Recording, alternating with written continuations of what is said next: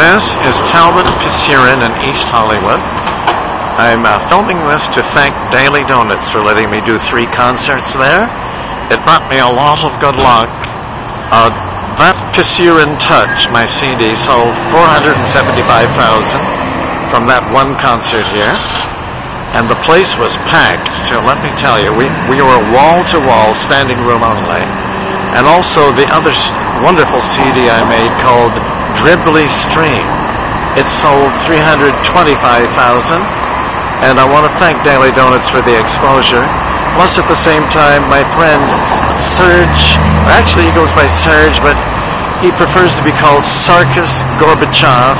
He sings in what we call an operatic voice. I was going to say athletic. No, it's operatic. He has sold 225,000 on his Gorbachev CD, and I want to thank Daily Donuts. Thank you.